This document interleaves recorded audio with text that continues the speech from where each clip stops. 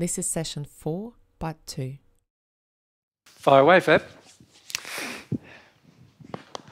The question I wanted to ask is, like I said to you outside, I've been inspired by you guys for a few years, 3 years now. But there's, I get my moments where feel like I've got a desire for God, and feel moments that I don't have desire for God. And sometimes it goes a week, 2 weeks where I don't even think about God. And sometimes it's an intense week when I do. Yeah. Just want to know, how I can, why, is it just about fear that I don't have that desire, or is it? No, it's not just about fear. No. Obviously, fear plays a part in desire. So every time you have fear, it suppresses desire, certainly. But desire is not just about fear. You see, there are people in the sixth sphere of the spirit world who have no desire for God. No desire to have a personal relationship with God. Now, they don't have much fear. They have no fear that affects their love of other people at all. They obviously do have some fears about God, but they don't have fears related to other people. They have perfected their natural love, the love that comes out of them towards others, and the love that they allow other people to love them, but they still haven't developed a desire for God. And the first human couple didn't have a desire for God, and yet they were completely without fear, actually, when they were created. So they had no fear at all. And they still didn't develop a desire for God. So developing desire is not just about your injuries. Right? And this is something we need to understand about our emotional self. That just because, if you don't have a desire for something, it's not just because you have an injury. It's because also you don't have a desire of some kind. And desire is something that has to be developed. You never start something generally without there being a spark of something, but you generally don't do anything about it until that spark sort of develops into a flame and then develops into a furnace, that fires everything that you do. And that's the same with your desire for God. So there's a couple of things that I would look at. Firstly, I'd look at my fears. Like every time you have a desire for God, as you know, you have quite an emotional week when you have a desire for God. And maybe there are some fears associated with you having a week that's emotional like that, and feeling like if every week was like that, it might be a bit overwhelming. And so there's a tendency to shut down. And sure, there are times when... to function too, Yeah, you think... In that week, I can't sing, I can't do much. So there's some of your fears. Yeah. Some of your fears are that you're not going to be able to continue your normal day-to-day life if every week's like this. And so that obviously is fear that's stopping a desire for God.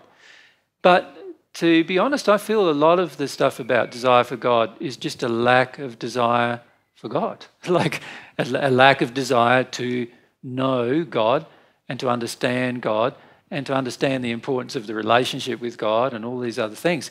Because I don't feel, when I have a week where I'm really focused, and I usually have months, not weeks, where I'm really focused on God, I don't feel like I can't do anything else. I feel like I can do everything else better.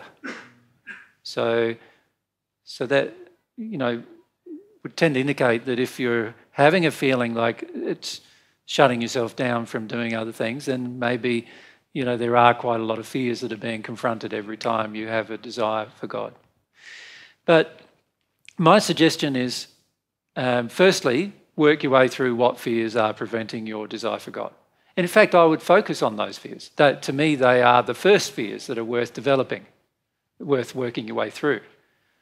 So the average person on this planet can list 20, 30, 50, 100 fears. If they are honest with themselves, they possibly could list thousands of their own fears. But very few of us ever list fears relating to God, right? So we don't focus very much of our attention on the relationship. The relationship isn't our first priority. And if you're honest with yourself, your relationship with Laura is your first priority. Before God, yes. Yeah, before God. Yeah. And obviously that means that if something comes up in your relationship with Laura, your relationship with God is put on the back burner, right? If your relationship with God was your first priority, then your relationship with Laura would be second priority. And that means that if something happened in your relationship with Laura, it wouldn't interfere with your relationship with God. You would still want to develop your relationship with God. Does that make sense? So one of the things we need to look at is our priorities. So when we're looking at the aspect of desire, developing desire, and this is something that will help you with some of that homework I gave you about, finding and developing desire. How do you go about finding and developing desire? Part of developing desire is about your internal priorities.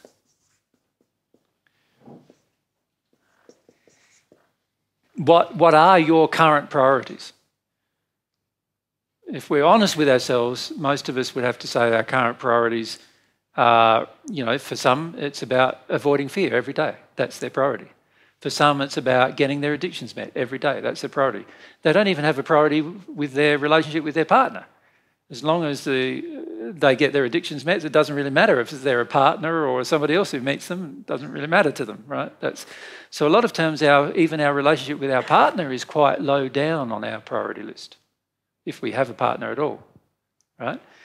And of course, all of you have a partner, just some of you are not with them at the moment, right? Because your partner is your other half, your soulmate. That is your partner. You're just not with them at the moment. You're not aware of them. You're not conscious of them. But a lot of the times you don't even care about that. That's another priority that's down on the list. And often what we need to do is readjust our priorities if we're ever going to develop relationships. So if you're going to develop your relationship with God, one of the things we're going to need to do is adjust our priority system as to what's the most important relationship, right?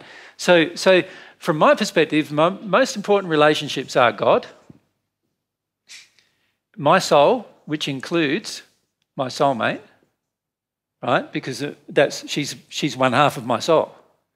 So it automatically must include her, right? So that's my next priority, my soul, my own.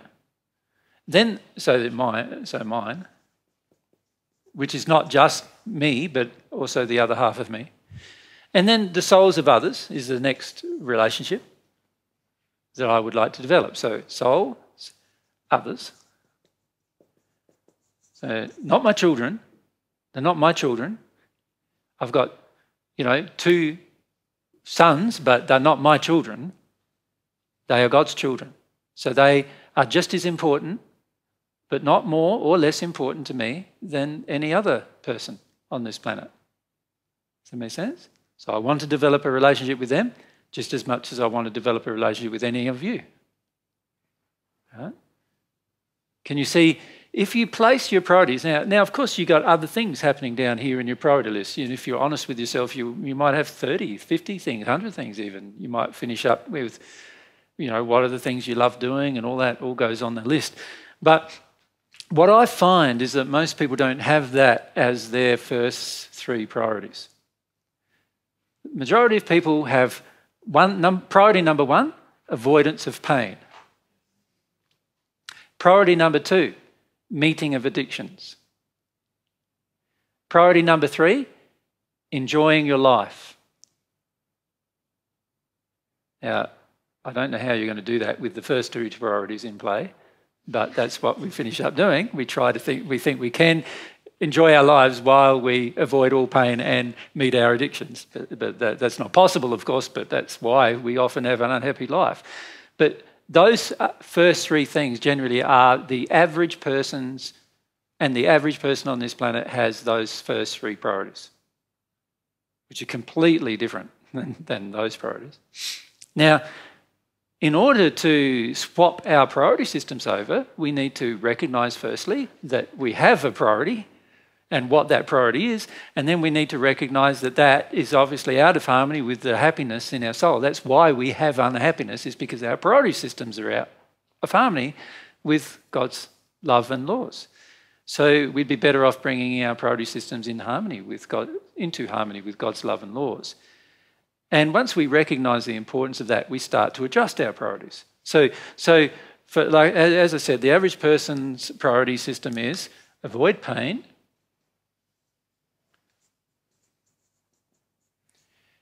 get my addictions met, right? And then enjoy life. 5. Right?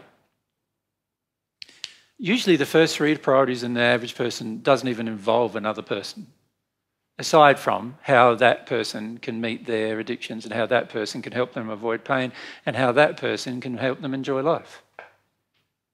That's why most relationships break down very rapidly as soon as one problem comes up. You know, like, for example, the average male on this planet, if he doesn't get sex for a month, he's already almost breaking up with his partner, because his priority systems are all about these things, right? And none of those things are getting met properly, and so, right?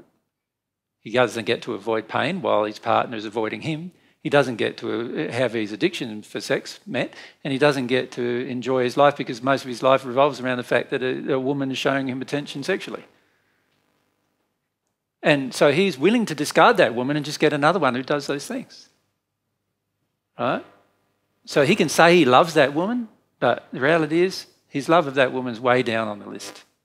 Because if your love of that woman was way up on the list, you wouldn't avoid your own pain.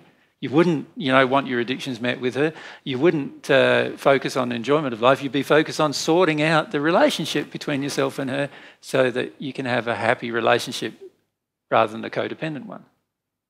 Yeah. Mary, you wanted to say with that? Well, just equally, if you were the woman in that relationship, yep. you would, if you really had the priority. This is number 1, 2, yeah. Number 2, then you wouldn't avoid sex for a month in order to avoid pain, meet your addictions and enjoy your life more. Exactly. You wouldn't do that. You just couldn't do it, right? Because you know straight away that there's something going on, there's something wrong, there's something interfering. What is it? You'd want to know. You wouldn't do things like that. So the majority of us have to be very honest with ourselves about our priorities. Most of our priorities are very narcissistic and selfish. They are not involved around our relationship with God, our relationship with our soul, and the other half of our soul, or the love of or care that we have for others, but rather they're revolving around those 3 things that are our real priority. Now, while those things are maintained as a priority, you're going to find a developing relationship with God quite difficult. And you're going to find it wax and wanes. Whenever one of these things comes up, whenever anything that's more important than God comes up, you will abandon God for that thing. So if your fear is more important than God, you'll abandon God and you'll embrace your fear. When you say embrace it, you'll live in it. If if your avoidance of pain is your primary priority, whenever that comes up in your relationship with God, you'll just abandon God and avoid pain. That's what you'll do. Whenever your addictions come up and they get confronted in your relationship with God, if your priority is to get your addictions met above your relationship with God, then of course you'll go for your addiction and forget about God for a while. This is why we often forget about God in our daily life. When you really desire somebody, you don't forget about them. You don't ever forget about them. You think about it. You don't, do you? If you remember the times you're really, really in love, right? Can you remember a time during the day when you didn't think about them? It's completely opposite, isn't it? When you're really, really in love, you think about the person all the time. When you really love somebody, that's what you do. You do that. But most of us don't do that with God, right? For lots of reasons. Like I said, there's literally thousands of reasons why a person may not or be challenged by their relationship with God or may not want a relationship with God. There's lots and lots of reasons that are potentially the reason why. But if you're truly going to progress on the divine love path, as we call it, or as people call it, the way that God designed to progress, if you're going to progress on the way, you are going to need to firstly have as your primary priority your relationship with God. Right? And when you don't, you will find you'll abandon God every time something else of more importance in your life comes up. So what I would do personally with that issue that you've raised is I would look back over the times when I had like a developing relationship with God where I felt there was some connection with God in that week. And then what I would do is I'd look at what happened the following week and see what that tells me about my current priorities. What happened the following week? What it might have happened was that, you had a bit of a disagreement with Laura and the relationship was a bit topsy-turvy and that interfered with your relationship with God. Might be that. Or it might be that, you had some gigs come up, some music gigs come up and, because of the gigs and your engagement with the gigs, you forgot about your relationship with God. Or it might be that some issues come up with the family, with your daughter or someone, and then during that process you forgot about your relationship with God. Now, every time you forgot about your relationship with God, that tells you what your priorities are that are higher than your priority to be with God. Yeah, and I was looking at that, and I was like, and I started doing that already. Yep. This analysing when I lost my focus for God. Yep. And as it's been growing over the years, Yep. but it's like, I have this moment with this time with God, and then it disappears because something does come up. Yep. And then I avoid that emotion for 1-2 weeks until God keeps, and I know inside that God's showing me. Yep.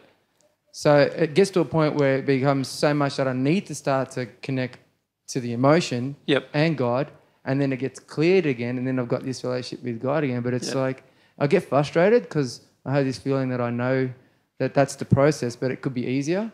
True, but if you think about it, God wants the relationship with you more than you want the relationship with God. That's true, yeah.